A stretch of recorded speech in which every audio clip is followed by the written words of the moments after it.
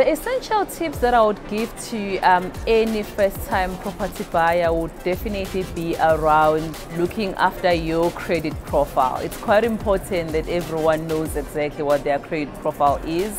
You can do this. I mean, the first step would obviously for you to get hold of one of the credit bureaus we've got in the country. Everyone is entitled to a free credit report. That's very important because it gives you an idea of how you look on the bureau.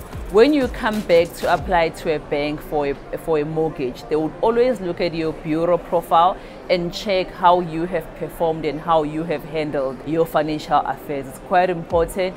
It goes into what lenders would call a scorecard. So it's very important. We want people to have good behavior way before you come to a financial institution and apply for a bond.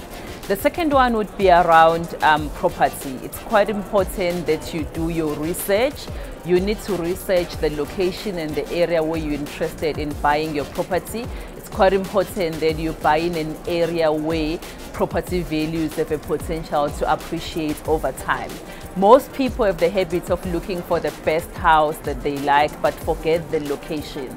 There's always this rule we always say to people that you can always change your particular house, but you can never change the location or improve the location. So it's quite important that you put as much effort on the location itself.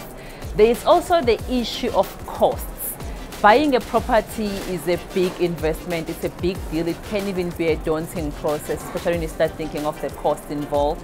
So I always say do your research, understand exactly the costs that are involved, and banks would want to know that you've made an effort to understand these and you know how you're going to pay for these particular costs.